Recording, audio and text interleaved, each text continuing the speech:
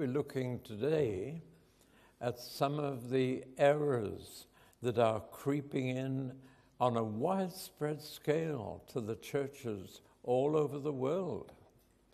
And so I'm really appealing to pastors to follow me. If you do find it rather deep and confusing, I don't apologize if you're not a pastor, but I'll try and make it as clear as I can for you all to follow. I want to speak about grace in the first session this morning, because today we're looking, yesterday I expounded the truth, but I mixed in with it some exposure of error. Today the emphasis will be a little different, and I'll be concentrating more on error. I'll still be expounding the truth where I can, but it's my job as a teacher to do both. It's wonderful to discover what your real calling is, and I discovered years ago I'm not an evangelist, though many people have come to Christ through my tapes, but I'm not an evangelist. I'm not an apostle. I'm not a prophet. I was a pastor, but basically I'm a teacher.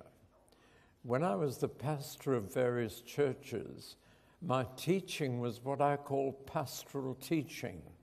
That's what you do when you're speaking to the same people week in, week out, and year in, year out.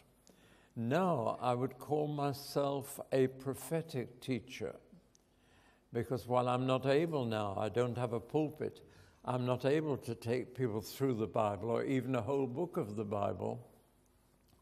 And so as I travel, I have picked up burdens for the church, and I bring the Word of God to bear on those burdens, and I share those burdens as I travel around.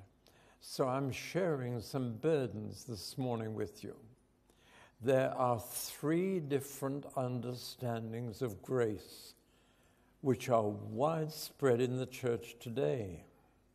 One of them I believe to be the truth, and I believe the other 2 are errors that are misleading people. I'll give you the 3 understandings straight away, and then we'll talk about each one.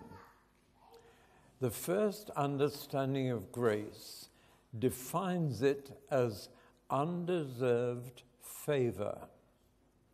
Undeserved favor. And that's the understanding that I believe is the biblical understanding.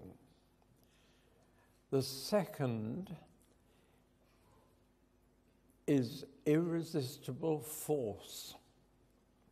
That grace is an irresistible force, that God uses grace to force you against your will to be one of his family.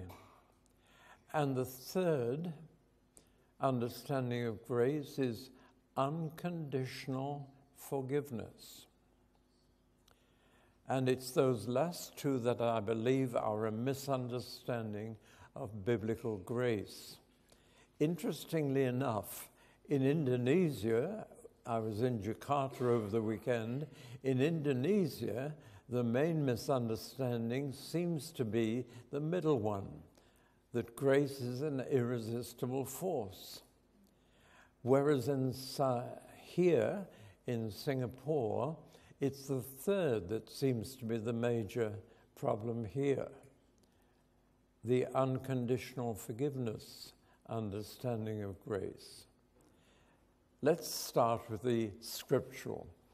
Grace is a beautiful word, but in English it has too many meanings. I'll give you a funny one straight away.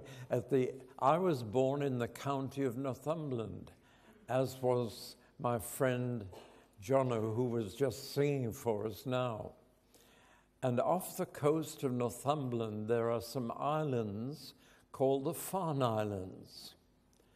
And on the outer part of the Farne Islands, there are a lot of very dangerous rocks. And there's a famous lighthouse been built to warn ships not to get onto those rocks. And at the end of the 19th century, the lighthouse keeper was a man called Darling. And he had a daughter in her late teens called Grace. And Grace Darling became the most famous woman in Britain in the Victorian era because she looked out of the lighthouse window one day and saw a steamship that had grounded on the rocks and was breaking up. And she saw a few members of the crew who had managed to scramble onto another rock. But the storm was very great, and the great waves were crashing over the rocks. And she persuaded her father to get out a rowing boat. And she and her father rowed that boat half a mile to the wreck and saved the lives of the people on the rock. And headlines all over the newspapers, over the whole nation, read, "Saved by Grace." Only they meant Grace Darling. And that became the sort of byword for our whole nation at the end of the 19th century.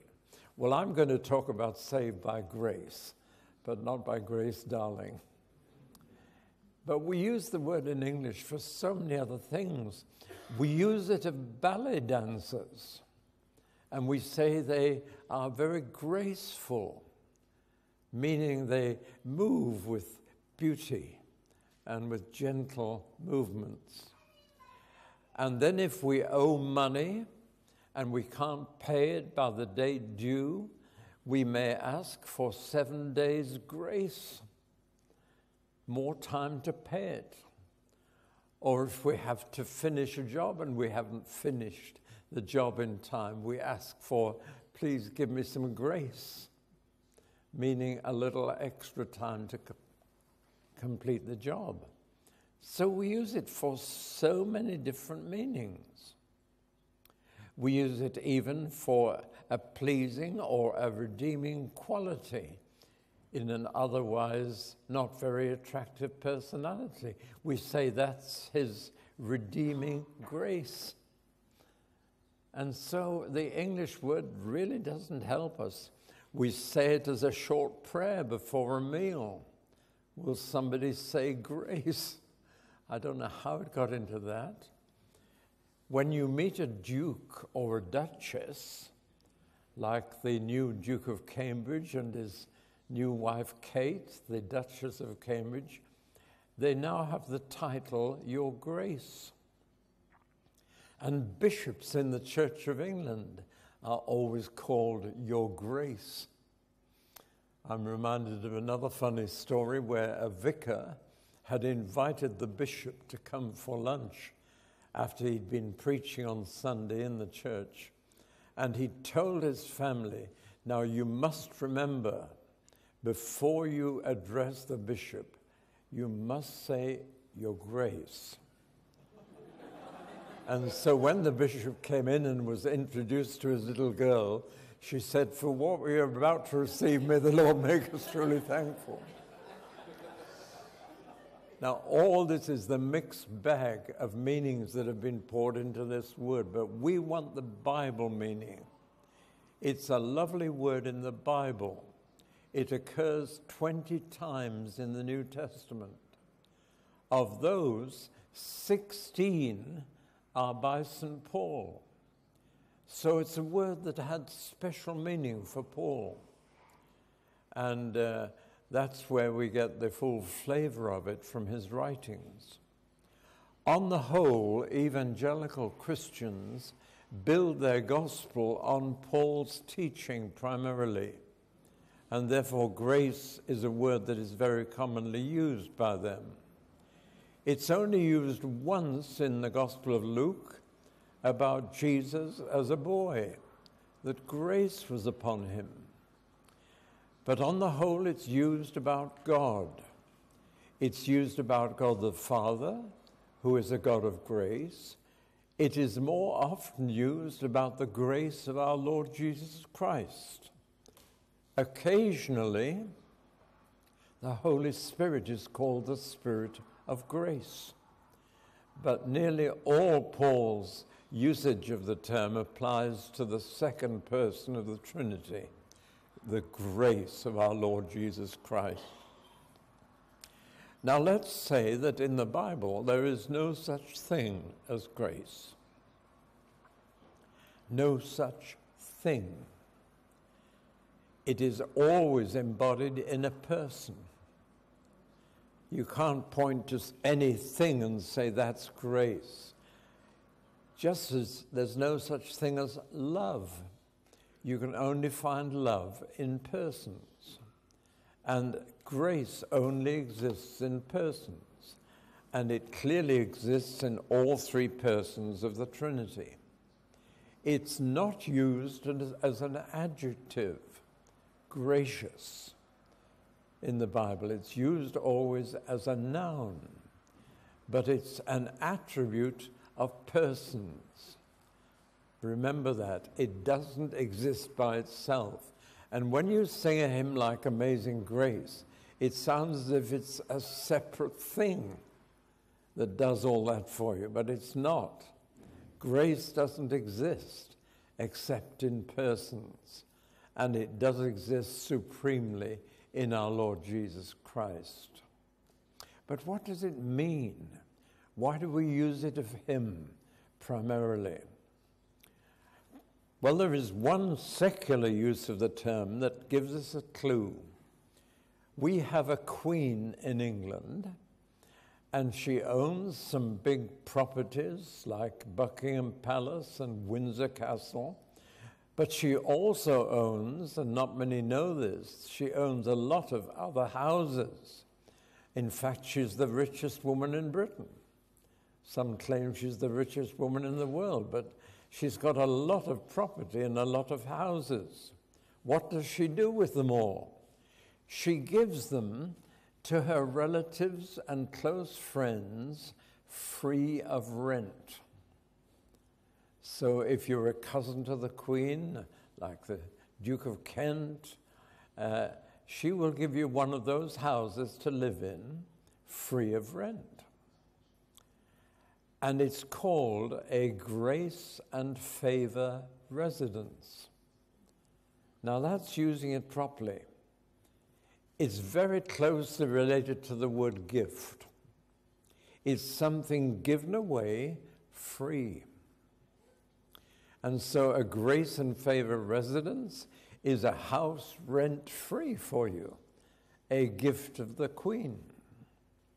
And that's the real meaning. It's a favor that you do for someone else as a free gift. That's the essential meaning. But we must go on from that. It's got other kind of flavors with it that bring it alive. And the biggest flavor of the word grace is that it's a free gift given to people who don't deserve it. Now, the people who get a grace and favor residence from the Queen, in a way they deserve it because they're relatives of her or have become our close friends, and this is their reward. But grace is not a reward. It is totally different from a wage which you have earned. No one can earn grace. No one can merit it. But it's even more startling than that. Grace is not only offered to people who don't deserve it, it is offered to people who've done everything not to deserve it. The grace of our Lord Jesus Christ is offered to those who are his enemies. It was while we were his enemies that Christ died for us. Not only did we not earn it, we really had done everything not to deserve it. It's given to the worst kind of people. That's grace. And that gives it a unique flavor. The grace of our Lord Jesus Christ. There's never been anyone like him who has given so much to those who've done everything not to deserve it, to the worst kind of people. And therefore he is the supreme example of grace and favor. So it's an undeserved favor. That's the essence of this beautiful word, grace. And everything we just sang, you can substitute for the word grace, undeserved favor. It's got another flavor attached to it, that it takes the initiative, that it creates a relationship, that it takes the first step in creating that relationship. There's an initiative in grace. And God loved us before we loved him. And Christ died for us before we ever felt the need of anyone to do it. That's grace. And it became a benediction, a blessing in the early church. The love of God, the grace of our Lord Jesus, and the fellowship of the Spirit became a benediction, a blessing to other people. And it's still used in many churches in that way. And what a blessing it is to know the love of God, the grace of our Lord Jesus, and the fellowship of the Holy Spirit. That's the most blessed life you can have. Now, what is the response to grace that is appropriate? The answer is gratitude, thankfulness. And it's interesting that the word grace and the word gratitude are related. Another word for grace is gratuity. That's a rather long word for tip. When you give a tip to a taxi driver or a waiter who has served you, you call it in England a gratuity, a free gift added to what you pay. And gratuity and gratitude are the same word.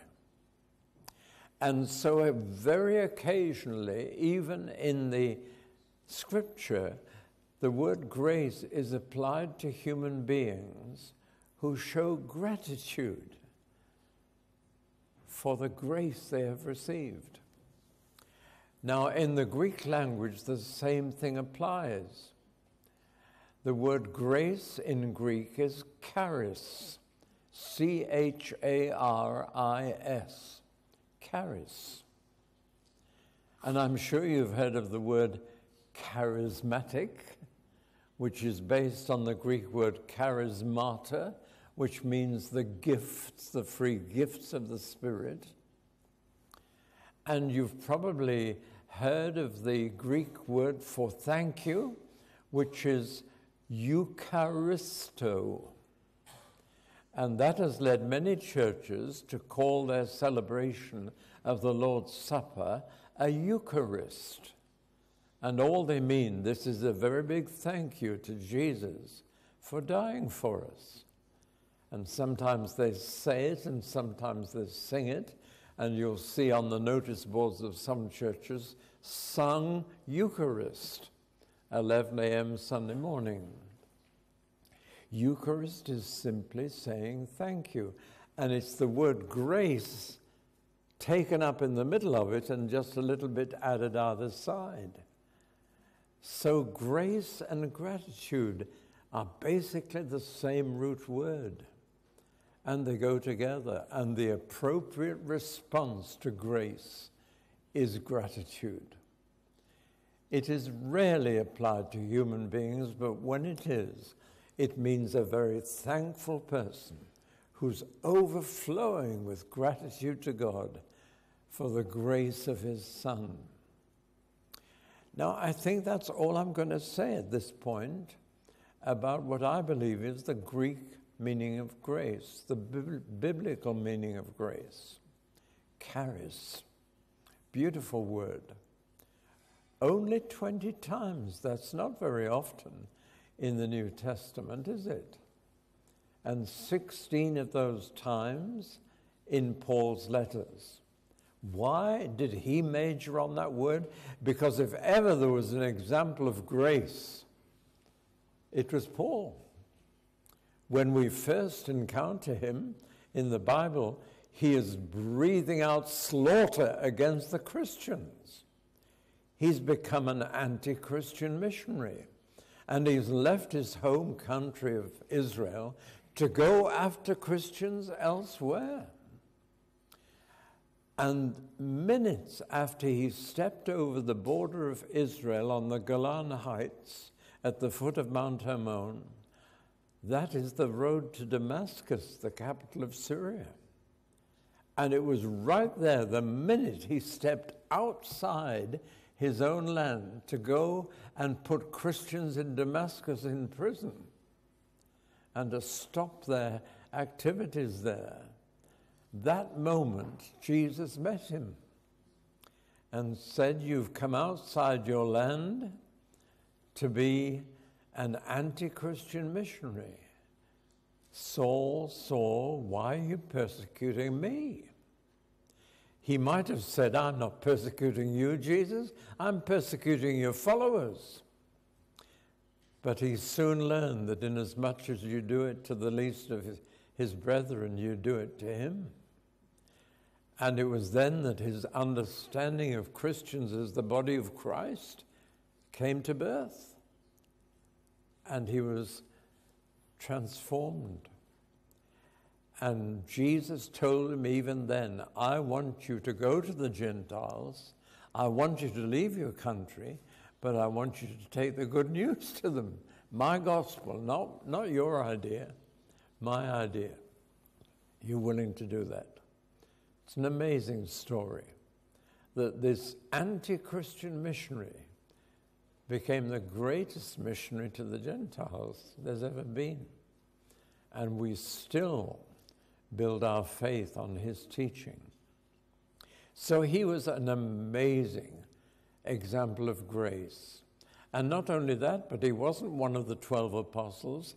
He was one born out of due time, the last of them all, number 13. And yet God included him. What grace God had shown him to the totally undeserving. And I believe that's the reason why Paul uses that word more than anyone else in the whole Bible. Carries grace. Well, now, having said that, I must sadly now tell you that this word has been terribly misunderstood and therefore misapplied in churches around the world, even to this day. So let me now move into the more negative side of a teacher's task. The first meaning given to grace that is not biblical is that it is an irresistible force. And this meaning has a long history. It goes back to a man called Augustine, who was the bishop of a city called Hippo in North Africa in the 5th century. Saint Augustine, you've probably heard him called, because he was canonized by the Roman Church. And you may have heard of his Confessions, which is one of the first testimonies given. And it's a very wonderful testimony. But Augustine, I have to add, did the greatest damage to the Christian church, both Protestant and Catholic, and has probably had more influence on the rest of church history right until this day by some of the things he taught. He had come from a pagan background. He'd been brought up in a pagan philosophy. And then he went to hear a preacher called Ambrose in Milan. And he came to Christ. But the actual conversion took place while he was reading Paul's letter to the Romans in a garden. He'd been a rather bad lad. He already had a mistress and an illegitimate son. And he'd played around. He acknowledges that in his confessions. But then he found Christ, and he famously said that we only find rest when we find Christ. Our souls can find no rest until we find it in thee, was his prayer. And so he became a Christian. He left his mistress, he made provision for his son, and eventually became Bishop of Hippo. In his early years, everything went well. And when I read the early ministry of Augustine, I'm excited. It was good stuff. It was what the other early church fathers had preached. And then, halfway through his life, his early philosophical teaching began to creep into his teaching and changed it. In the early years, he taught and believed firmly that Jesus would come back to rule on earth. But in his later years, he just couldn't accept that. It was too physical, too earthly. And he began to react against his early immoral life and his sex life.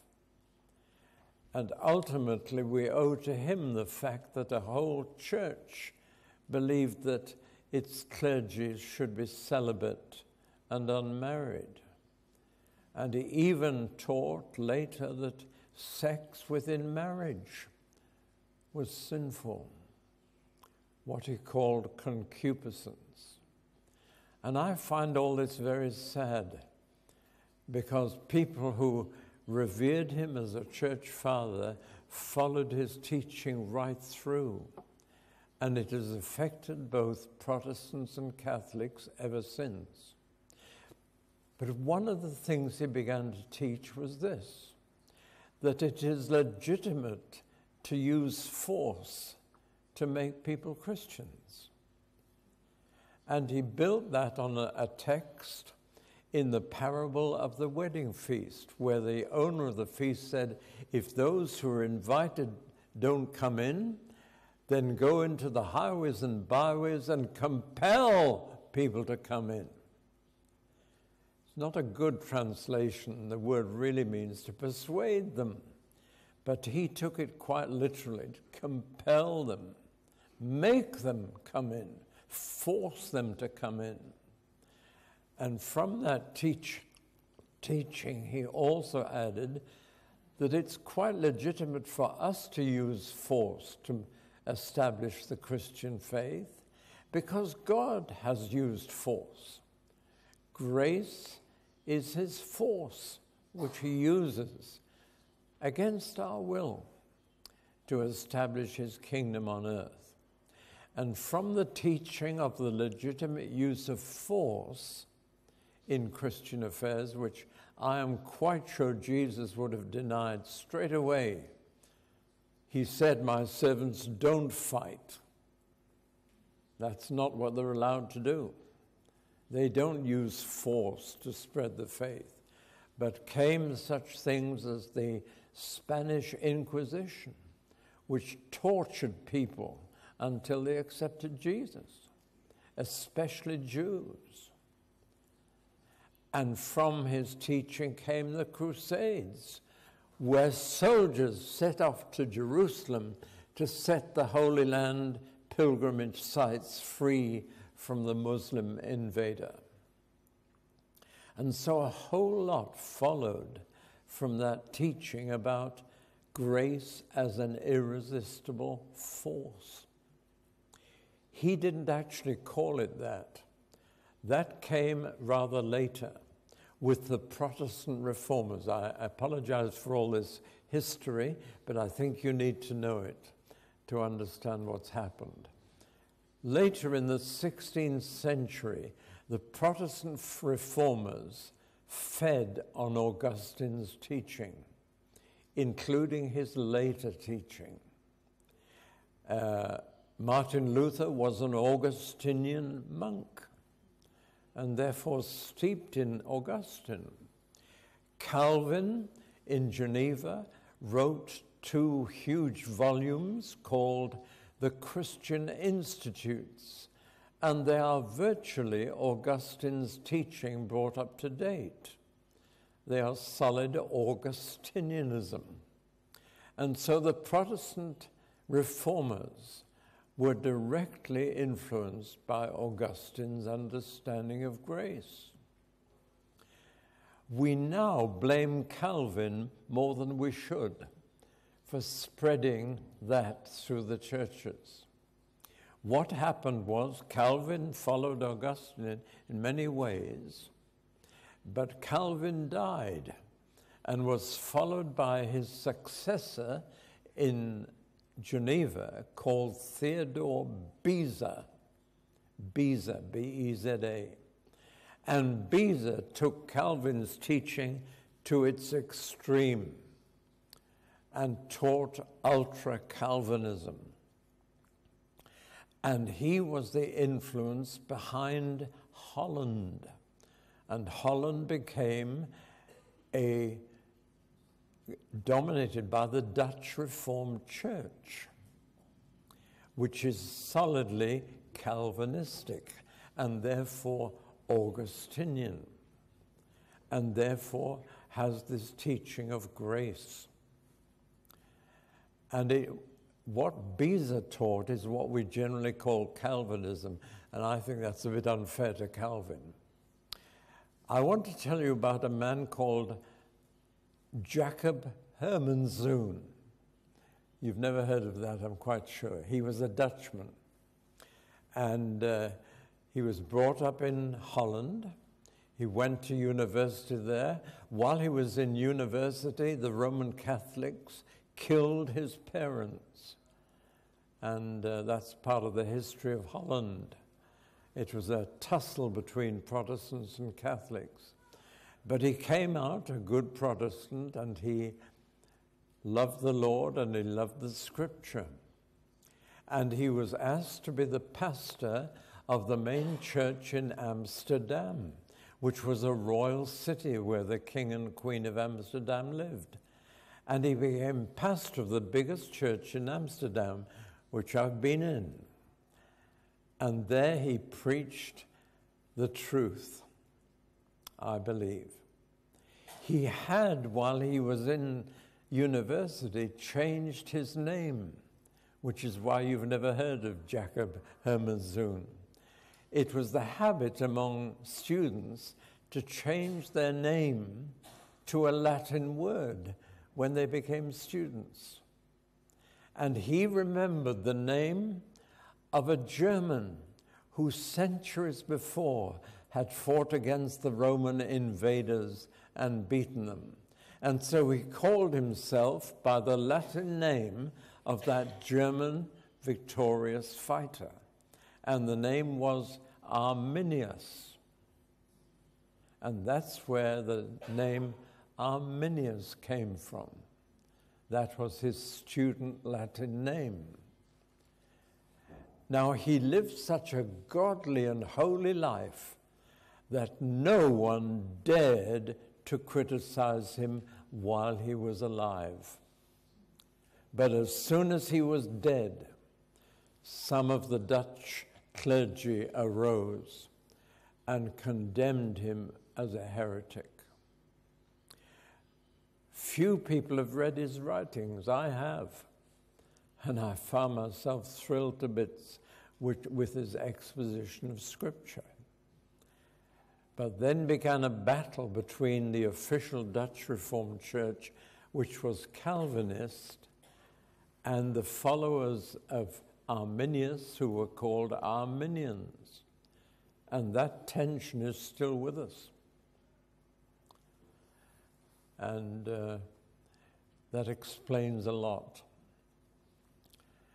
Anyway, he died, and so the other clergy called together a synod in the town of Dort, and that conference is known as the Synod of Dort.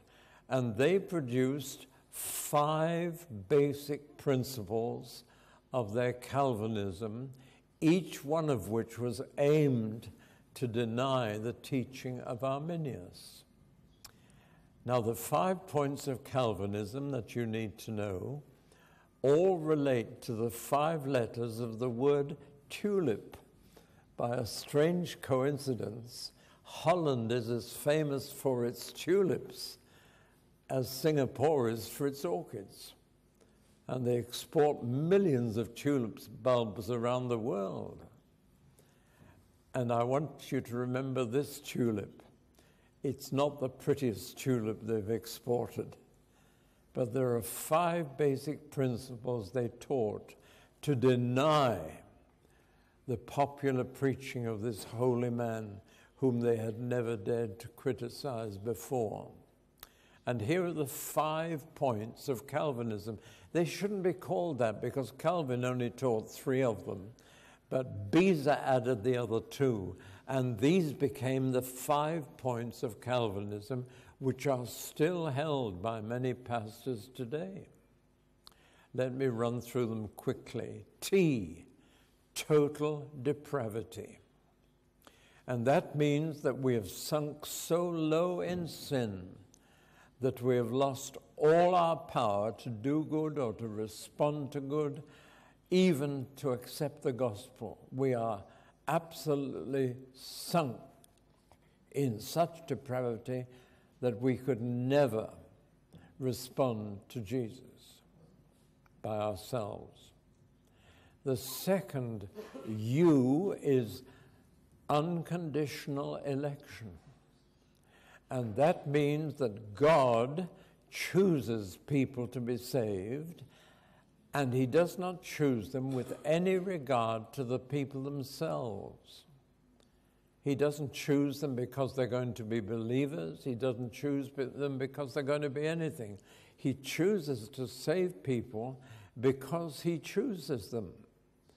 And he has not told us why he chooses some and not others. For the big question I want to ask a Calvinist is, how do you explain that some are saved and some are not? And their explanation is God has chosen some and not others, which means logically that he's chosen some for heaven and chosen some for hell. And it's his choice. And he hasn't told us why he made that choice. It's totally unrelated to us. It means that, speaking from our point of view, salvation is purely luck. It is purely arbitrary. It's not related to anything in us whatsoever.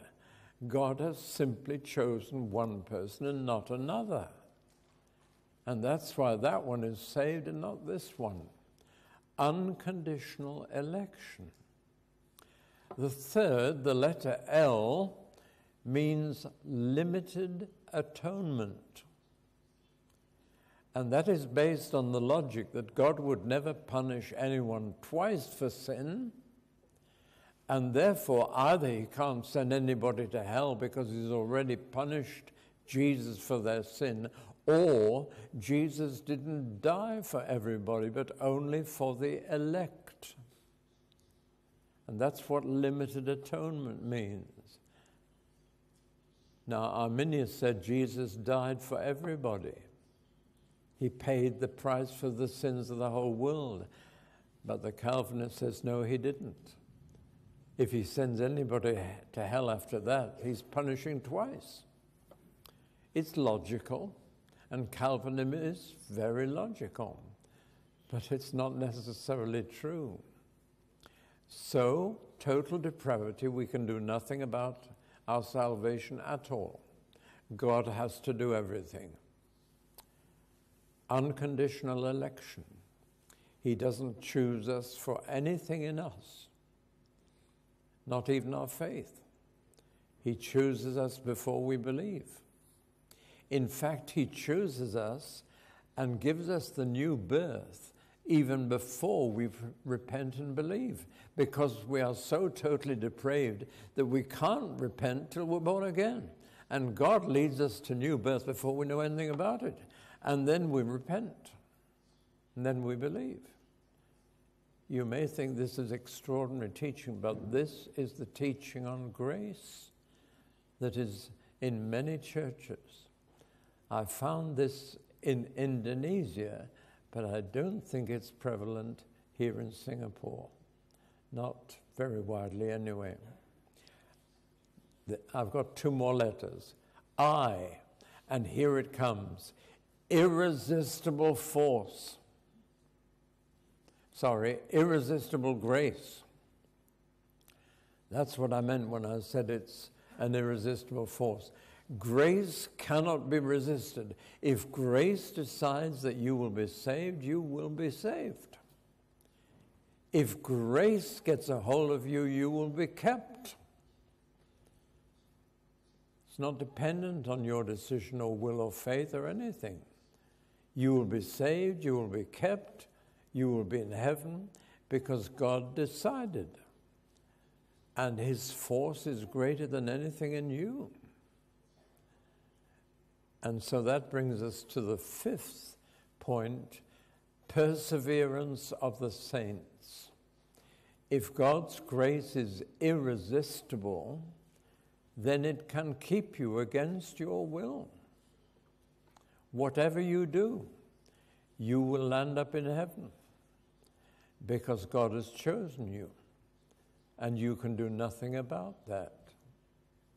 Now, those are the 5 things that grew out of grace as an irresistible force. And they are the 5 points of Calvinism. You'll find them in the Presbyterian churches. You'll find them in what are called the Reformed churches. And you'll find those 5 things theoretically taught anyway in a number of the world's Calvinistic denominations, as they're called. I'm trying to be as fair as possible to them, but I think I've been fair. Compel them to come in. God compels us to be saved. He compels us to be kept. He compels us all the way along the line. And therefore we can use the same compelling people by force to bring them into the kingdom, because God wants us. He'd rather have people compelled in than persuaded in. I believe that's a libel on God. Now, let's go back to Augustine for a moment. Augustine had someone who opposed him very sharply, a man called Pelagius. And I'm quite sure the pastors here will have heard of Pelagius. He was a British monk who went to Rome and was alarmed at the corruption in the Church of Rome. People who were relying on God's force to keep them and were not holy people.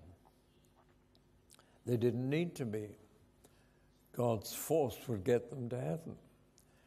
And so he reacted against this, I'm afraid, too strongly. And he went to the opposite extreme and so stressed human responsibility that no room was left for God to do anything. In other words, he said, it's entirely up to you whether you are saved or not. You can save yourself. He would quote verses like Peter on the day of Pentecost, who said, save yourselves from this corrupt generation. And he taught DIY salvation, that it's something you do, not God.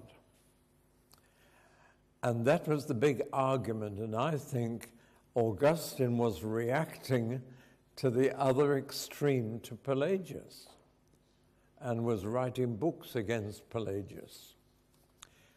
I thank God that there were some people in the middle of all that. The French bishops said, both of you are wrong. And they stood right in the middle, and they said, salvation is the result of human cooperation with the divine. It's what's called nowadays synergism. That means working together. And so the middle group, the bishops of France, said, it is God who saves, but not against our will. We need to respond to grace. We need to receive the gift of grace. And when we respond to grace in gratitude and receive the gift of salvation, we are saved. And the reason why people are not saved is not because God hasn't chosen them, but because they haven't chosen to receive the gift.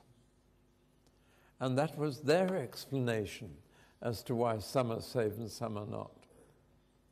And I would stand with the French bishops. I wouldn't stand with Pelagius, who said it's all your doing.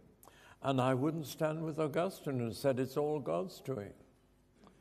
I would say that when a person responds to grace by repenting and receiving, repenting and believing, they then receive the gift of salvation. I want to try and put this difference in a simple picture. I want you to imagine someone being saved from drowning. The Calvinist would say the man is floating in the water, already dead. He has drowned. He is totally unable to do anything. And it needs someone to fish him out of the water and give him the breath of life to save him. That's Calvinism in a nutshell. The Arminian and the most middle French bishops would say the man is not able to swim to the shore. He is drowning and he will be lost. But if someone will throw him a rope and say, get hold of the rope and I'll pull you to the shore, he will be saved. Now, I'm putting that as simply as I can. One says the man can do nothing for himself, he's dead, he's drowned. And someone must dive in and pull him out and then give him the breath of life, the kiss of life or whatever. But the other is saying, no, he is drowning, and he will drown and be lost. But God throws him the life belt maybe on the end of a rope and says, take hold of this and I'll pull you safely to the shore. That's the picture of Arminius.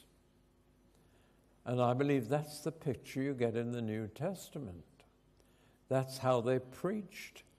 They said, repent and believe, and God will pull you to heaven. Grab the gospel. Get hold of it. That's all you've got to do, but you get hold of it, and you'll be pulled to safety, and therefore to salvation. It's the difference between saying God does it all and saying God does it all for the people who respond.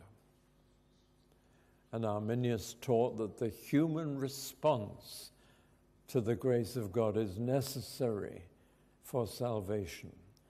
And said that's why some are saved and some are not.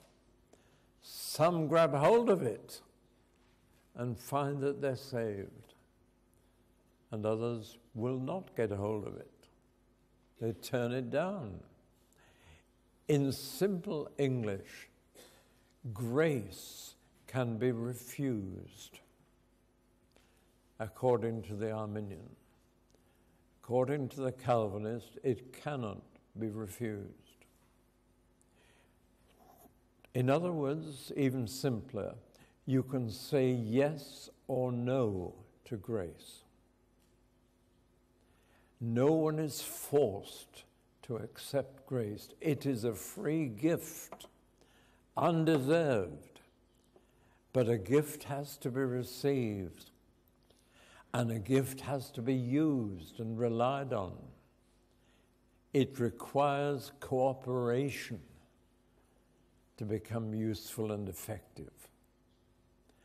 Now, I'm trying to be as clear and simple as I can, and I think I can't make it simpler than that.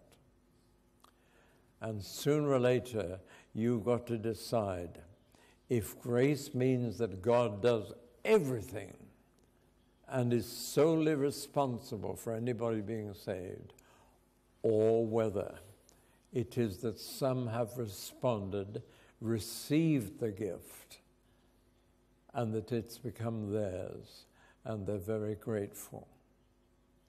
Well, when I studied my Bible, they were offering grace, but they were demanding repentance and faith. They were demanding a response from people. They were not thinking, God will save whom he wants to save, and that's it. I've got many dear friends who are Calvinists, and I just thank God that some of them keep their Calvinism in the study and don't take it into the pulpit. Because when I listen to some of them preach, they're preaching a grace that needs to be received. Even though in theory they think that only those who are chosen by God will receive it, they are at least offering the gospel to other people. That's great. Well, now this is the second thing. So you had Augustine and Pelagius in tension, and each going to an extreme. Later you had Calvinism and Arminianism in tension. I don't think Arminianism went to an extreme, however, in that later tension. But we have inherited 2,000 years of church history. And if you don't know anything about church history, you will be puzzled by the differences between the churches. And that's why I have written a little book called Where Has the Body Been for 2,000 Years? And its subtitle is A Church History for Beginners. It's quite small, but it takes you through 2,000 years. What's happened today? Well, the Dutch Reformed Church, which is very Calvinistic, colonized Indonesia, next door to you. And that's why you have so many Presbyterian churches over there. And this kind of teaching that I've been sharing with you was planted with the Dutch colonizers. But Singapore was colonized by the British. And so you have the first of all, the Anglican Church, with its white cathedral in the middle of the town. And the cathedral itself is modeled on Roman Catholic Gothic architecture. It comes from the Middle Ages, because the Church of England is a muddle. But then the British are usually in a muddle. And I'm afraid we are characteristically comprehensive muddle. Do you know the Church of England was founded on the fact that King Henry VIII couldn't get a divorce from the Pope. So he cut himself off from the Pope, announced himself head of the Church of England, destroyed every Roman Catholic monastery in England, and the Queen is now head of the Church of England in his place. And the Church of England decided to settle for a mixture of Catholic and Protestant. Scotland didn't. Scotland followed Calvin and the Presbyterians, but England became the good old Church of England, and it's such a mixture that some churches are higher than the Roman Catholic Church, and other Anglican churches are lower than the lowest. It's an extraordinary mixture, and so we finish up with high Anglicans, broad Anglicans, and low Anglicans. Or in theological terms, Catholic Anglicans, liberal Anglicans, and evangelical Anglicans. What a muddle. And if you study the 39 articles of the Church of England, it is mildly Calvinist, but only mildly. But it's on that side of things, but only just. What a mixture that is. And so in the 18th century, when the official Church of England was dying spiritually, many would say it was dead spiritually, but not quite, there arose two brothers called John and Charles Wesley, who led a revival in Britain in the 18th century, from which came the Methodist Church. And John Wesley had a magazine which he started for his people. Guess what it was called? It was called The Arminian. And so you've inherited the Methodist Arminianism and the Anglican mild Calvinism from the British occupation of Singapore. So you've got that mixture over here. But there it is. I hope, as I said at the beginning, that those of you who are not theologically interested are not just getting totally confused and bewildered and being shaken in your faith. I have prayed early this morning that the Holy Spirit would protect your faith from being confused and disturbed by what I have to teach. But you see, we are inheriting 2,000 years of church history.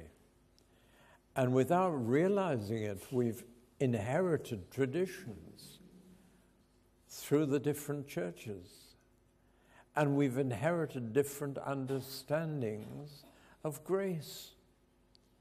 And that affects your whole thinking. It affects your evangelism. It affects so much. In practice, most evangelists are Arminian and preach for a response, believing that if people respond to the gospel, they will be saved. And therefore, most evangelism is done by people with strong convictions about the first understanding of grace as undeserved favor, a free gift for the very undeserving, but a gift that must be received and used. We not only need grace at the beginning of the Christian life, we need grace all the way through.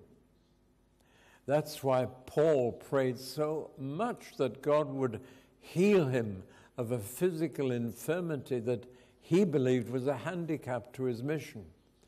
And God said, no, I'm not going to take it away. My grace is sufficient for you.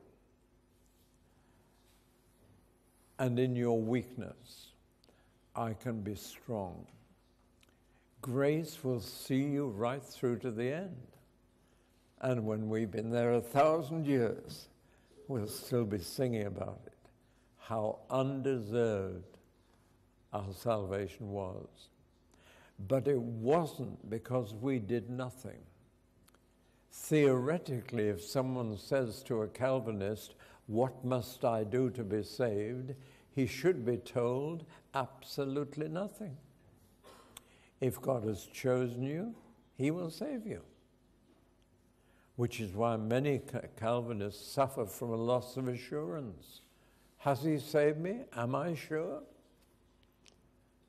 And that's awful if you're not sure whether God has called you. Because those who've responded to his call know God called them. Well, we could stay with that a long time, but your major problem in Singapore is not irresistible force.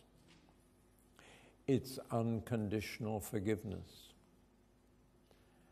And I have to say that this third understanding of grace, which can be found in America, is spreading throughout the world from this city. And I came across it all over South Africa when I was there 2 years ago.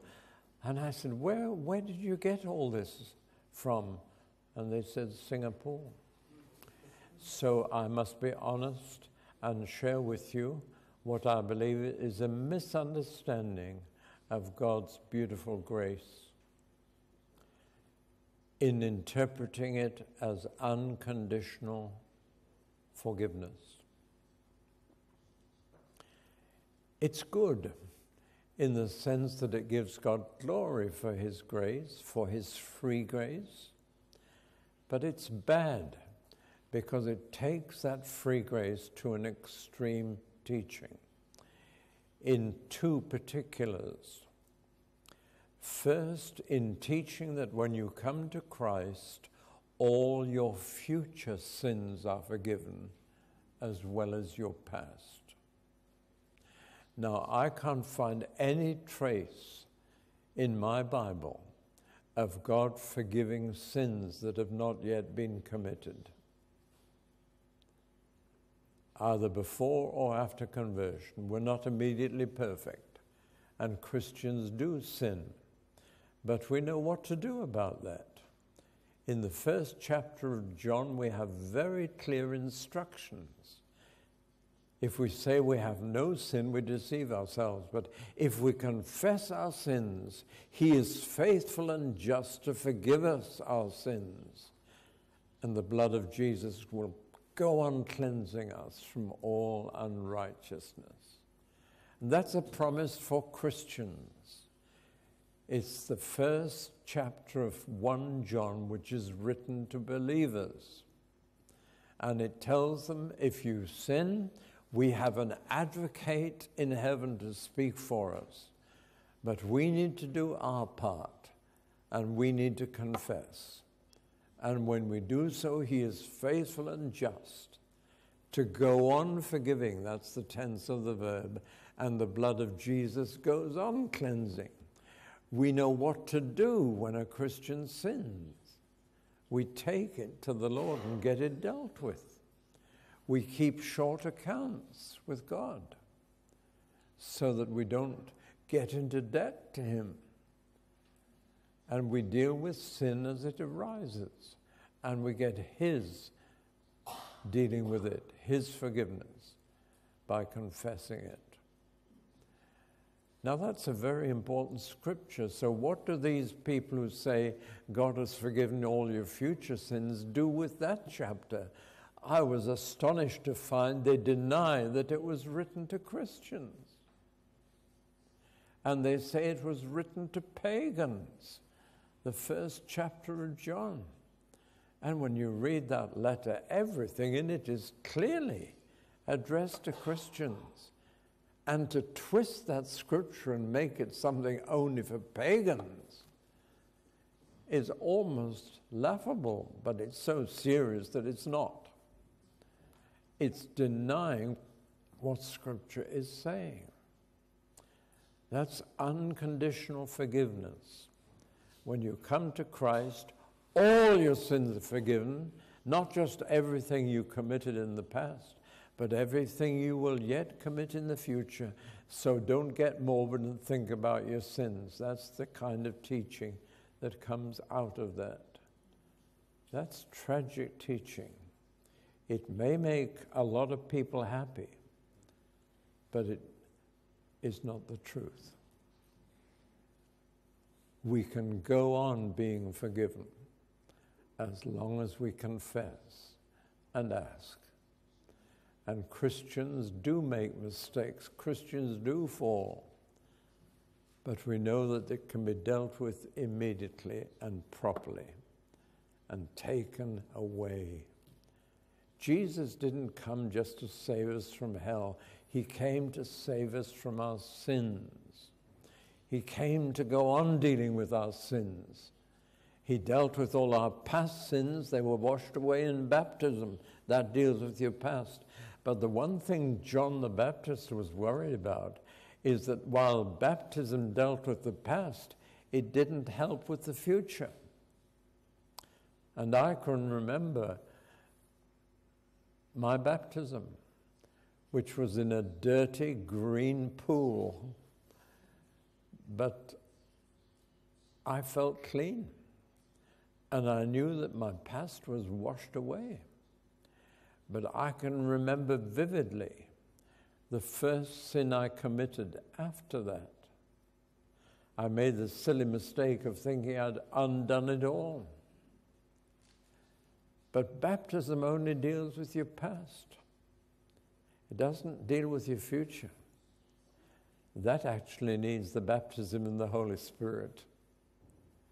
It's no good just having your past cleaned up if you have no help with your future.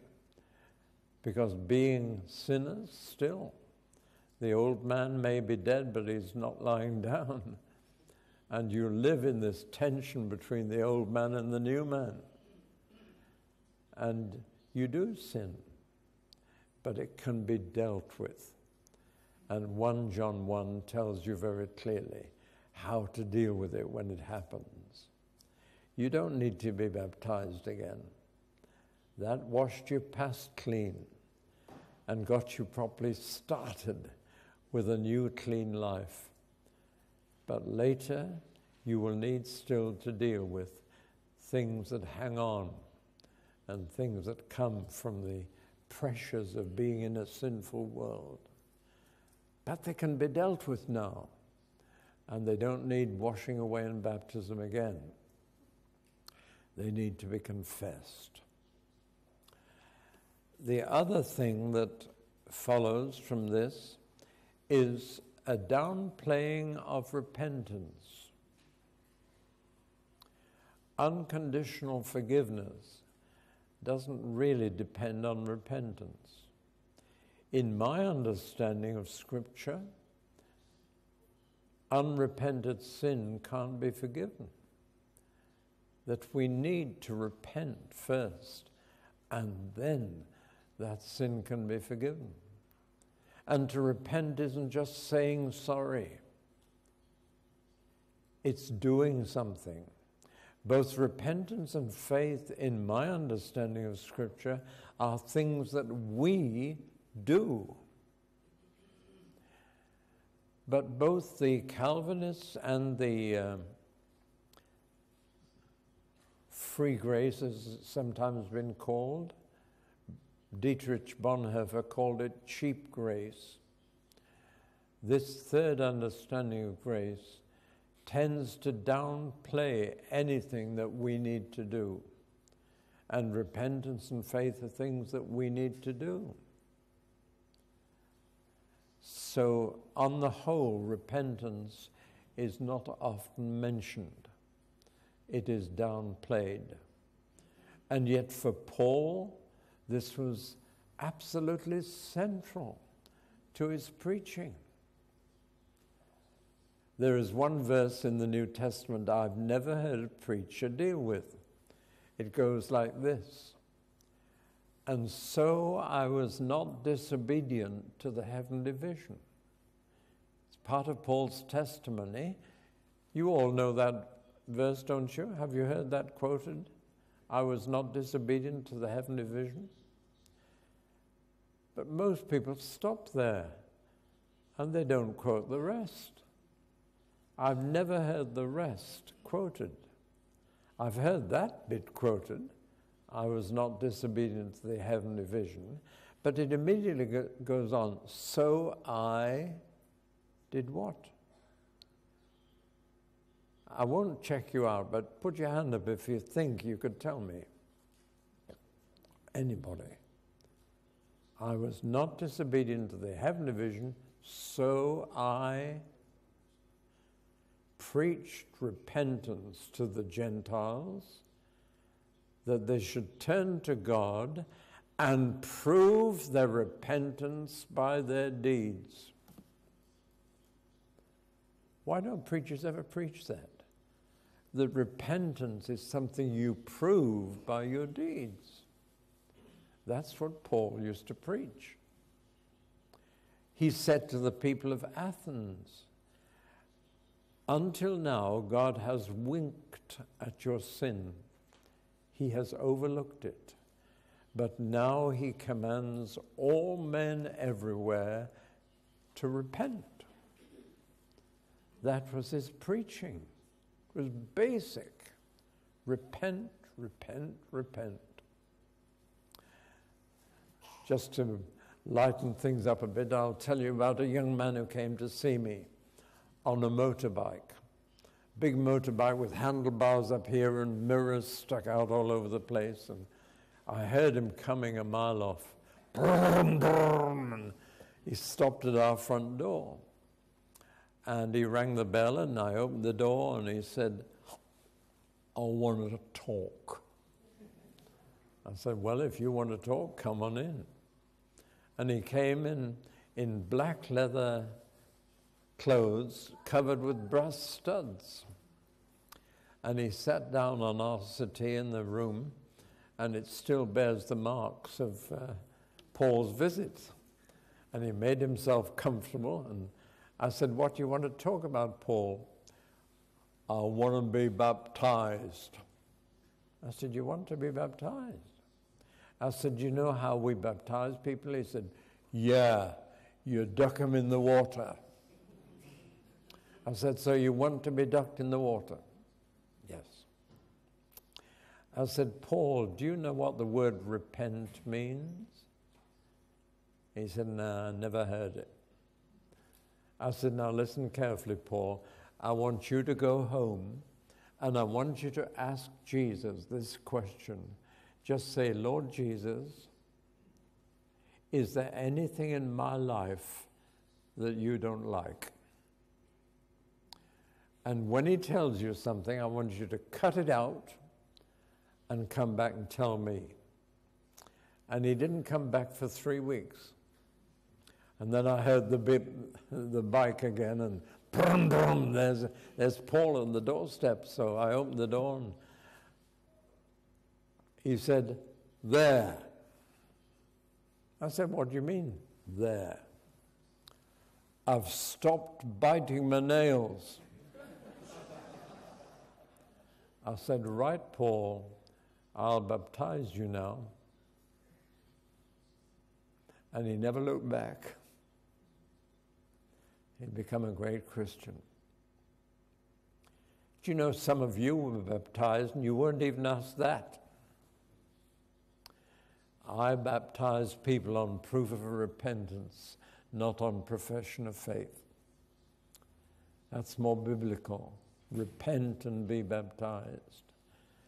And you may laugh at him, but you know, when Jesus told him to stop biting his nails, he repented. And he stopped. And that was good enough for me. And he learned then that when you're aware of sin, you stop it and you deal with it. You repent. I think at the root of these two misunderstandings is the fear of the word works. We are saved by faith, not by works. But you know, there's a phrase in the New Testament, I'm going to read it to you without telling you where I'm getting it from or who I'm getting it from. But here it is.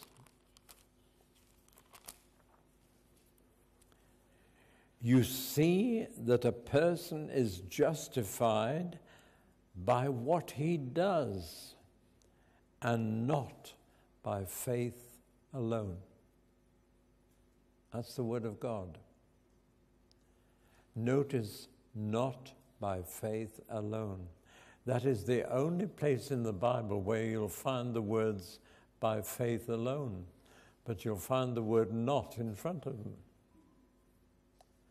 Many people think It's by faith alone. It isn't. And in fact, the very word used in that verse is, you see that a person is justified by works and not by faith alone. Actually, I was reading from James 2. But people who have this third misunderstanding of grace don't like the Epistle of James one little bit, because the key word in James is do. And they believe that anything we do is what the Bible means by works. That's not true. Paul was right when he said we are not saved by works of the law. And Paul was right to say we're not saved by good works, by good deeds, by trying to be good. He was absolutely right. But faith has works attached to it, works of faith. And James goes on to talk about Abraham was justified by faith when he offered Isaac to the Lord. And Rahab, the prostitute in Jericho, was justified by faith when she received the Israeli spies into her home and hid them in a brothel, and then safely sent them out another way back to the Israeli army. And the spies of Israel told her, when we take Jericho, hang a scarlet cord from your window, and we'll tell our troops that you're safe. And her house was on top of the wall of Jericho. That's how she could hang a scarlet cord from the window to be seen. So not all the wall of Jericho fell down. One bit of it stayed up, and was the house of the prostitute Rahab, or Rahab we call her. In both a good man called Abraham and a bad woman called Rahab, in both cases, they were justified by faith that acted, faith that did something. Whereas again, those who take this wrong view of grace tend to say faith is what you say, not what you do. Name it and claim it, or blab it and grab it, or whatever term you use. That is the teaching that goes alongside this misunderstanding of grace. I think I'm saying enough for you to recognize this error when you come across it. It is widespread. It originated in America, but it's got a huge hold here in Singapore and is spreading through the internet throughout the world. And everywhere I go to preach, I come across it. So please have discernment, you pastors. Recognize these errors which are distorting the truth of God. I think I've probably said enough on grace to show you what the true understanding is and what the two major false understandings are today.